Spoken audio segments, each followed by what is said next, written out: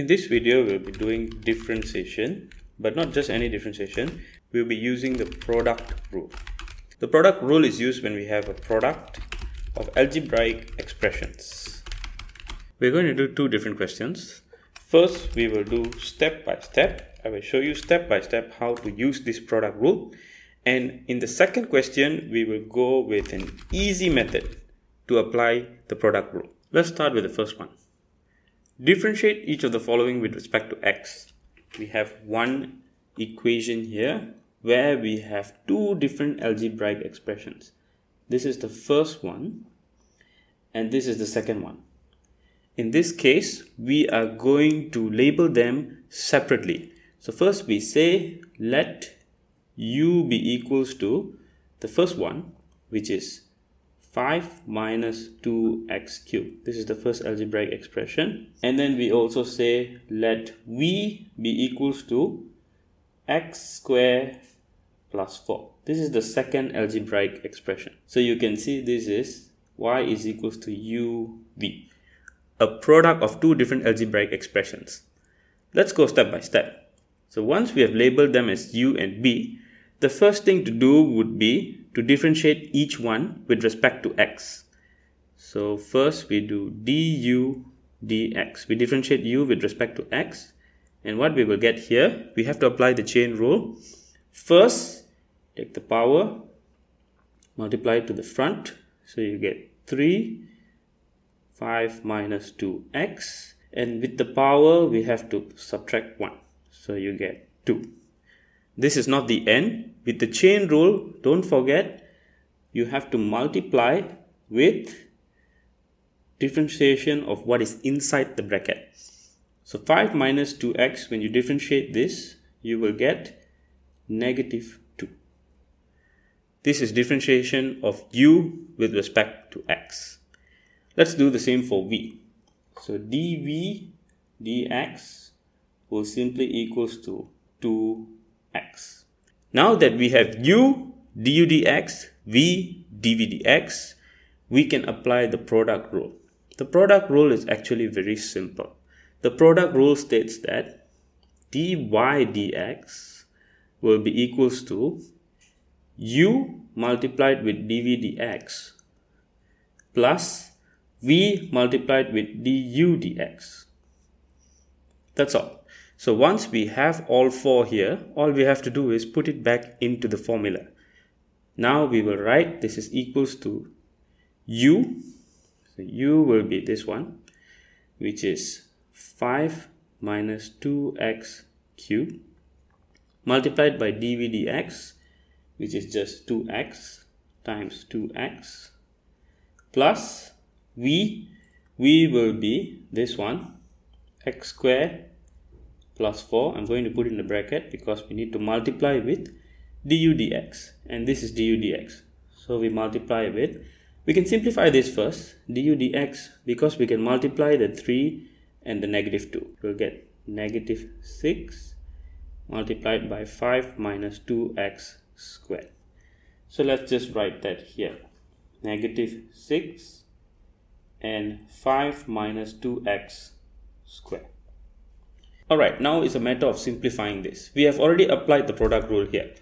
How do we simplify this? We need to factorize. When you look at these two separately, because this is an addition of two terms,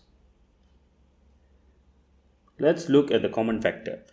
The common factor for both will be 5 minus 2x squared. This is one of the common factors. And when we look at the numbers, you have a common factor of 2 because this is negative 6. So what we are going to factorize is we are going to take out 2 and 5 minus 2x squared. And what will be left? Remember, factorization is just a matter of division. Let me do this the long way first, just to show you what is happening. What you do is each term, let's take the first term here.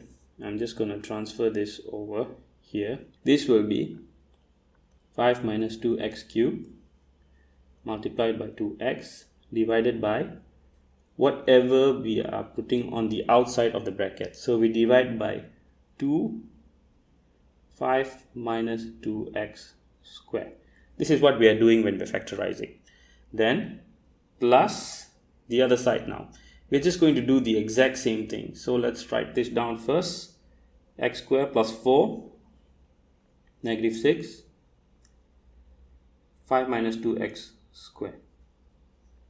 All we are doing is we are dividing by whatever is outside the bracket. That is 2, 5 minus 2x square.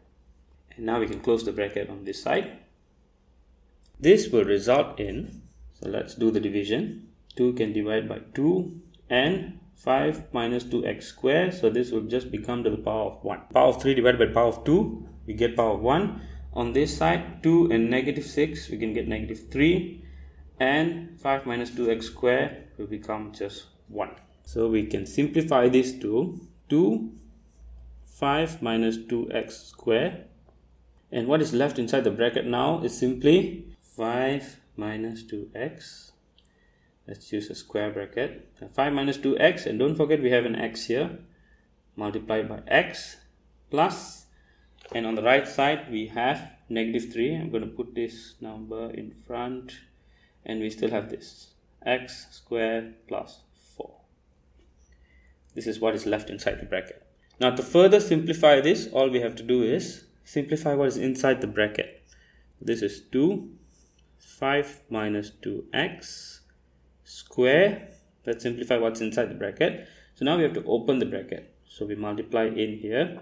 So you will get 5x minus 2x square. And then on this side we do the same thing. Open the bracket here. So we get negative 3x square and minus 12. Minus 12. Once again, we can still perform operation inside the bracket. Negative 2x square minus 3x square. They are like terms. So we get 2, 5 minus 2x square. And then let's write the x square term first because it has the highest power. Negative 5x square plus 5x minus 12. And this is the final form. The factorized form will be the simplest form. So we don't need to expand this out, or we don't need to multiply the 2 into here. No, this is already the final form. So this is step by step. Feel free to rewind and go through it again. Now let's try a simplified version of this whole process. It is the same thing. So we have y is equals to 7x multiplied by square root of 10 minus 3x. First we need to write this as, this is equals to 7x multiplied by 10 minus 3x. Square root will be to the power of 1 over 2. And now we are ready to differentiate. We can see here this is a product of two expressions as well. So this is actually just one single term, 7x multiplied by this. So therefore this will be u and v. But in this method we are not going to use u and v. So dy dx is equals to, all you need to do is first keep the left side. I'm just going to write back 7x multiplied by differentiate the right side. Let's differentiate the right side. We get 1 over 2.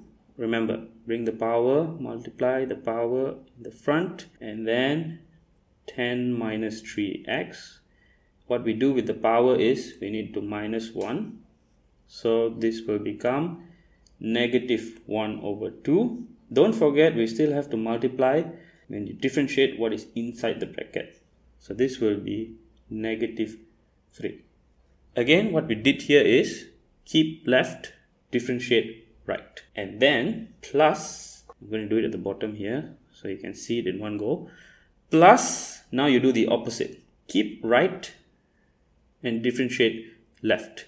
Now we are going to keep this, the right, 10 minus 3x to the power of 1 over 2, and we are going to differentiate left. So when we differentiate 7x multiplied by just 7. The next step is the same. That is the step of factorization. What we're going to factorize from here, the common factor, we can see 7 is a common factor.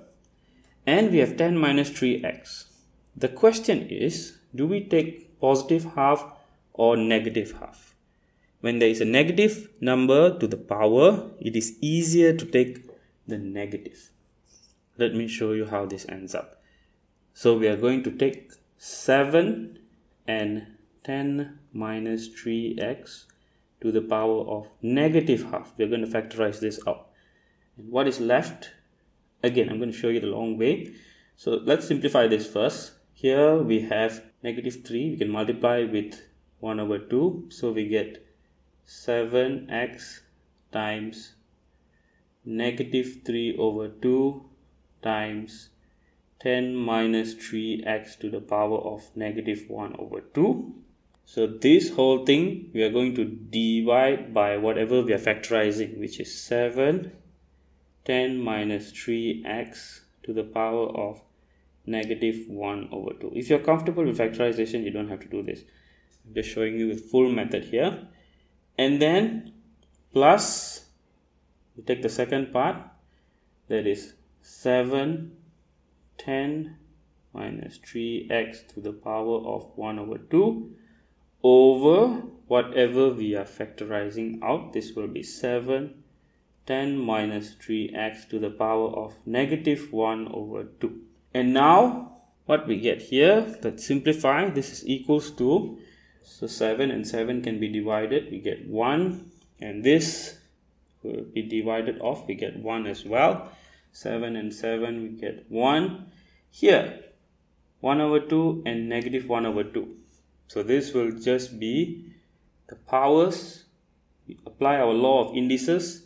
1 over 2 minus negative 1 over 2.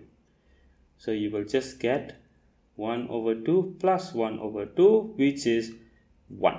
We can write this as 7, 10 minus 3x to the power of negative 1 over 2. What's left inside the bracket is, we still have negative 3 over 2 here, and we still have x. So negative 3 over 2x plus what's left on the right is this and this. So we're going to combine it together. It just becomes 10 minus 3x to the power of 1.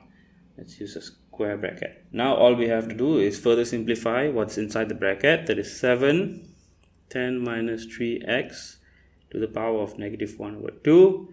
Inside here we have negative 3 over 2x plus 10 minus 3x. This will become 7, 10 minus 3x to the power of negative 1 over 2. This will simply become 10 minus 9 over 2x. When we have a negative power, as we do here, you don't write it down as a negative power. It is better to write it as a positive power in the denominator. So you get 7, 10 minus 9 over 2x over 10 minus 3x to the power of 1 over 2. Here we are simply applying the law of indices again. A to the power of negative 1 is equals to 1 over a. This is what we are doing for this. And this is the final answer. Thank you for watching. If this video was helpful, please help me leave a like and do subscribe if you want to watch more videos like this. See you guys in the next one.